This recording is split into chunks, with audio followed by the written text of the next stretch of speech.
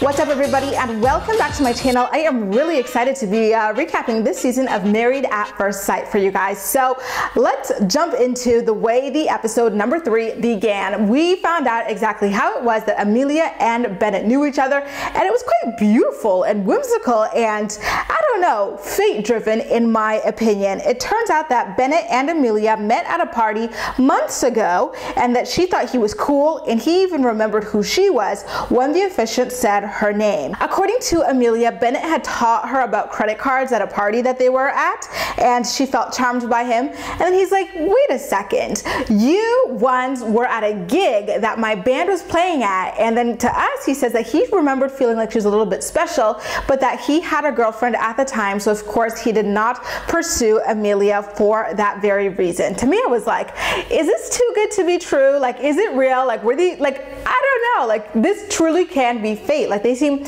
perfect for each other in every way. I have never seen a more perfectly paired couple, just based off experience, appearance alone and like the backstory in this show's history, than these two. Meanwhile, Henry sends Christina flowers ahead of their wedding, and she takes it as a sign from God that it is meant to be right, because apparently she's never received any flowers from anyone outside of her grandfather, who unfortunately has passed away. And guys, I just have to say, like, ahead of time, that Christina to me is the most unlikable girl on Married at First Sight. I just feel like she's got a very punchable, like, unlikable face, and she comes across super bitchy as well, and she seems like the type to blame it on anxiety. You know, we saw that in the first couple of episodes where she's freaking out at a party because people are having fun and she decides to be snooty and go outside. And then you even see a little bit more of it come out in this episode as she, you know, her mom is trying to help her like adjust the veil and stuff, and she starts bitching at her that she doesn't want her to touch the veil anymore. The Married at First Sight people ask her to shoot like a confessional for them, because that's what they do. They're on a TV show. She's like, I'm not moving from the spot. So, you know, if you want me to do one, give me a camera, I'll do it here. So they give her a camera and she shoots, hey, can't wait to get married, bye. And that was it. I was like, girl, you are not a nice woman. Like, Henry seems like the most pure, kind-hearted person in the world, you know, and fragile too. So I am really worried for him. I actually thought that Henry and Olivia would have been a better pairing, because Olivia's husband, I forget his name, but he seems like a douche, and Christine, both are quite douchey. So I would have thought that they would have had a competition to outdouche each other and just bother each other and leave the nice people alone, because otherwise everyone else is well paired. But I wish that Christine was with the douche and that Olivia was with this nice guy, because they seem more, you know, suited for one another. There was a lot of tension between Christine and Henry at that altar. Oh my God, they were both so freaking awkward. They could not have been standing any further apart from each other. And their officiant was also like very terrible at reading out loud, which only adds to the awkwardness that they were going through. Like, she would make very awkward pauses or stumble over words, and I was like, they couldn't find someone literate for this job? Like, what the hell is going on? I would be so pissed if this was the person that was chosen to be my officiant, just over there ruining the whole thing. Henry's father fell asleep throughout both of their vows, which was quite sad, because both of their vows were beautiful, by the way. You know, Henry was sweet, talking about how, you know, he hoped that one day they would be able to buy a home together and have kids. And, you know, Christina was sweet too, talking about how she really wanted to be there for him and put her best foot forward in their marriage. His dad missed literally all of that and only woke up in time to watch them have their first kiss. They do make a very beautiful couple though, both very attractive people, and they actually kind of even look alike from certain angles. I also thought it was cute that she asked him if he thought that she was attractive, like when they were kind of talking after the ceremony, but then she turned around in her confessional and laughed at him. She was like, oh, like, he's not someone I'd normally go for. And then she emphasized at all, which I felt was like, sis, this is your husband, you're on television, why would you disparage him like this? You literally just met him. You asked him if he thought he thought you were attractive, just so that you could turn around and say that he's not attractive enough for you. Like, that seems very mean-spirited. Christine even scoffed at how she couldn't even remember his name, and I felt like it was very classless. I feel like I was on the nose with her in my pre-season video when I predicted that she was not going to take marriage that seriously. She seemed very shallow based on her biography. Now, Henry, though, by the way, is way way too freaking awkward, and that is not attractive to most women. He needs to gain some sense of confidence and like take charge in certain aspects of like moving their relationship forward, because as it stands, it's Christine like trying to break the physical barrier between them, and that gets old after a while, you know, especially when you are the woman in a relationship.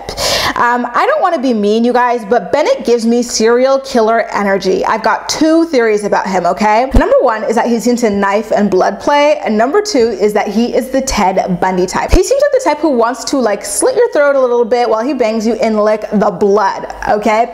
And how the hell did Christine make it onto casting for this show? The girl has only been single for 9 months out of a 5-year relationship. She's clearly, in my opinion, not emotionally ready to be a wife to a complete stranger. She probably still has a lot of like, you know, lingering feelings about the demise of her super long-term relationship. It didn't seem like a good idea to move forward with her. I feel like she will be a train wreck. Henry is super difficult to read, but I feel like at this point in the episode, he doesn't really like her because she gives off a very cold and weird vibe. Henry gives off a very warm vibe, but he is also quite weird himself. Both of them very clearly lack proper conversational skills. Now, Henry's dad's toast was so weird, you guys. I literally did not understand a word of it. I was like, you know, he's speaking English. I speak English. I understand English. So why don't I understand a word of what it is that he's saying? It kind of felt like he was just talking like womp, womp, womp. And I didn't get it. People laughed, so it must have been funny at some points. It's been a while since we've talked about Karen. Well, her mother went straight to business with her husband, Miles, letting him know that she was not 100% on board with her daughter getting married at first sight. But she did give Miles a chance by giving him advice on how to approach his marriage to Karen. He was like, listen, you take things very slowly with her. Like, she's slow to open up, and if you try to like force and push things out of her, she will shut down and you're not going to be in luck. And obviously that's not something that she wants, like for her daughter to get divorced. So it's good that she gave her husband advice despite being against this marriage in the first place. All right, now this is where things get super duper interesting. Buckle the F up, because we're going in.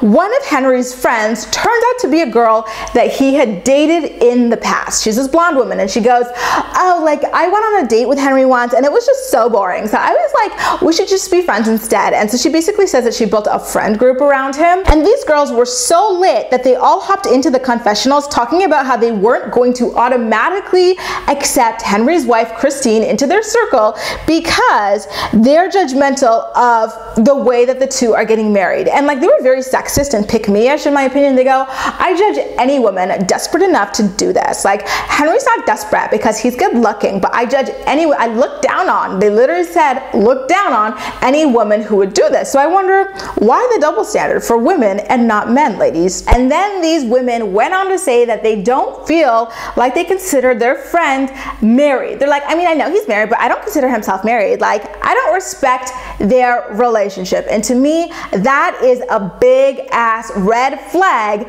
telling me that Henry needs to drop them if he wants his marriage to succeed. If your friends tell you they don't respect your marriage, there's a freaking problem, especially if you've gone out on a date, dated at least one of these people. If I were Christine, I would be like, listen, I am drawing the line right here, right now. These women look down on me. They don't respect my marriage to you or your marriage to me, like us as a union, as a couple, as a family. They need to go point blank, period. No ifs, ands, or buts. This is not happening. It is ridiculous. It's shameful that they would even say something like this on television about their friend. Like, they are not his true friends to be sitting up here and talking down on him and his wife in this way. Like, my jaw hit the floor at the sheer audacity of these women. Like, I was like, these are disgusting. If I had friends like this, I would be heartbroken, honestly, I would. Remember how there have been some infidelities throughout this show? I'm not saying that Henry would ever cheat on Christine, but I am saying that his trifling ass, hoe ass friends are not to be trusted. I would never put it past them to try to do something to jeopardize his marriage. And Yeah, this season is about to be lit. Guys, I feel so freaking bad for Olivia. She should have been paired with Henry, like I said earlier, because her husband Brett is trash and he is going to absolutely break her heart. We already saw him flirting with like all these other women at the bachelor party. Like he just has like such a shit-eating grin all the time. And he, like Christine to me, has a very punchable face. It's just unlikable. You see it, you're like, God, I would love to punch that so bad.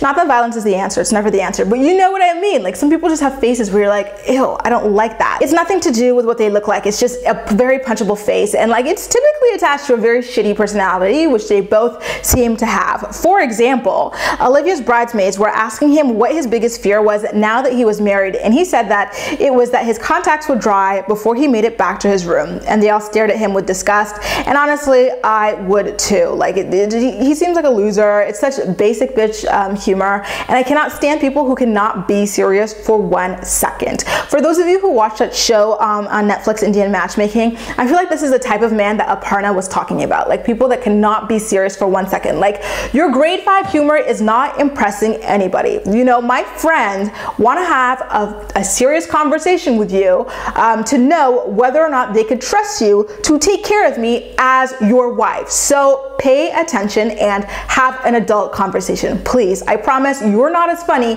as you think you are. It's incredibly obnoxious. I really loved the scene of Woody with Amani's father and stepfather. Like it was very vulnerable of him to talk about how, you know, grateful he was to have 2 dads in his life because, you know, his biological father was not involved with him. So he's like, wow, to go from having no father to 2 fathers, it's Christmas. I am so happy, and it's amazing to know that I can, you know, count on both of you, and it's amazing that you've both been there for this one girl, you know, to act as her father, and I loved it. I thought it was a very genuine, heartwarming scene. Woody seems to be one of the most committed men in the whole show, and like he's there for the right reason. So I'm 100% rooting for him and Amani, but I do have a slight reservation towards him because his friend in like the first episode, she's like, I don't even know why you're doing this because you were a player from the Himalayas. So I really do wonder what kind of track record he's got. And I always feel like people don't ever truly change. Like they, you know, they can put on a front for a little bit, but they will always go back to their old ways. The truth will always come back.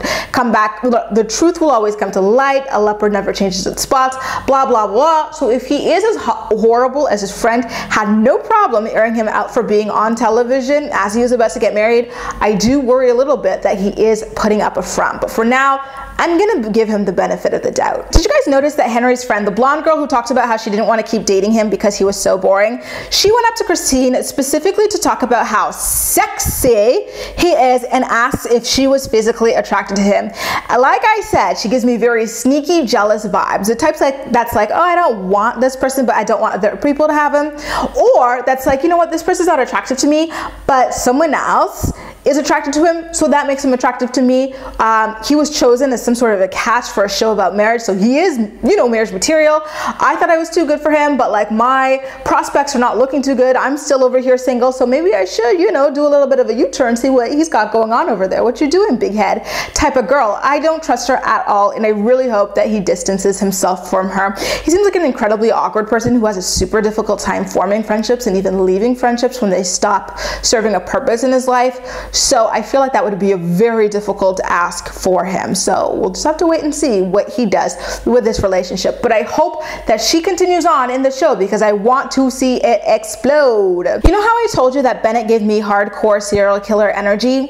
He kind of confirmed it for me at the reception when he ate the raw egg and like slurped up the yolk. I was like, that is disgusting. Only a Ted Bundy type would do that. What is going on? And in the final scene of the episode, Christina and Henry climbing into bed together. Guys, I am not lying when I tell you I had to pause the show to roll on the floor laughing at how incredibly awkward it was seeing them get into bed. Christina was obviously waiting for him to make a move. She's there in her dress looking beautiful, and he's just there looking at the rose petals like, wow, how many rose, wow, it's real, it's not artificial rose petals.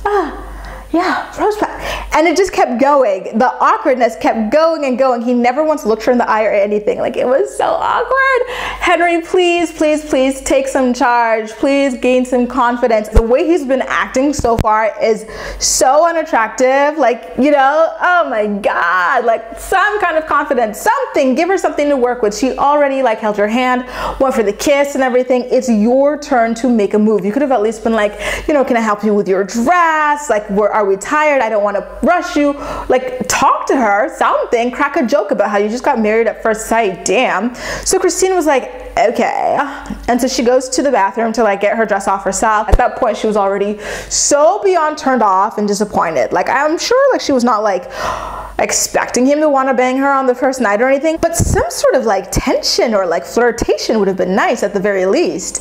Guys, what did you think about the third episode of Married at First Sight season 11? Make sure to let me know all of your thoughts and opinions in the comment section down below, and as usual, we'll chat. That's all for now. Thank you so much for watching, and I'll see you next time.